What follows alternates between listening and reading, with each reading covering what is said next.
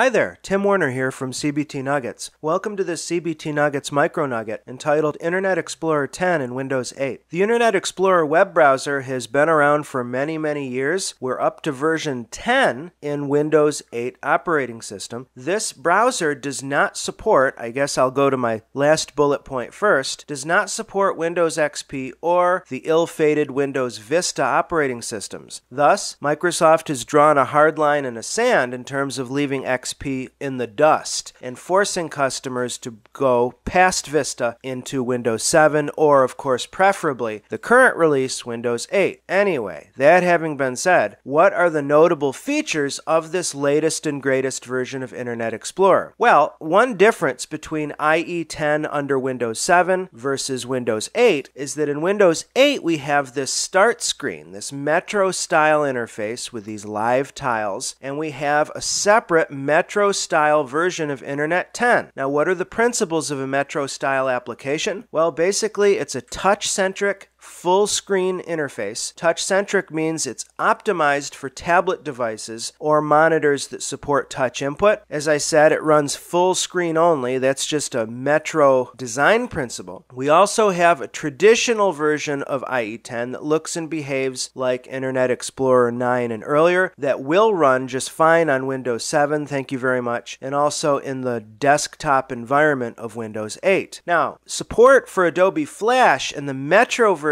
of Internet Explorer 10 has been controversial. Initially, Microsoft said, no, we're not going to support Flash for the Metro-style version of IE. That raised a lot of eyebrows. There are many products nowadays that rely upon Flash, and the thought of them not running in Windows 8 was pretty devastating news. As of this recording, though, in summer 2012, we're at the consumer preview level, Microsoft seems to be backtracking and saying that they will support Flash in Metro IE 10. What actually happens in the release to manufacturing version of Windows 8 will be anybody's guess. Keep your eyes out for that news. As far as day-to-day behavior, Internet Explorer 10's big push, its big claim to fame, at least as far as Microsoft marketing department is concerned, is the browser's support of W3C standards, in particular HTML5 and CSS3, the very latest vanguard of web presentation and structure. What this means is, at least on paper, Internet Explorer 10 should be very compatible with competing browsers, which Microsoft probably doesn't care about any more than it has to, but it should offer nice compatibility with web application architectures going forward. From a performance standpoint, Microsoft tells us that IE 10 boasts hardware acceleration, which should improve things like graphic rendering and multimedia streaming. If there's one gotcha to the browser, I've already said it, the fact that it doesn't degrade to versions of Windows prior to Windows 7. Let's pop into a brief demo, and I'll show you how IE works in Metro in the start screen interface as well as in the traditional desktop one. So here we are in Windows 8 Consumer Preview Edition, and we're going to look at Internet Explorer 10. You can see in the default start screen interface we have a live tile for Internet Explorer, but first I want to show you the traditional Windows Explorer. So we'll click the desktop tile to switch over there, and then we can launch Internet Explorer using the handy icon that some newcomers to Windows 8 might assume is the start button.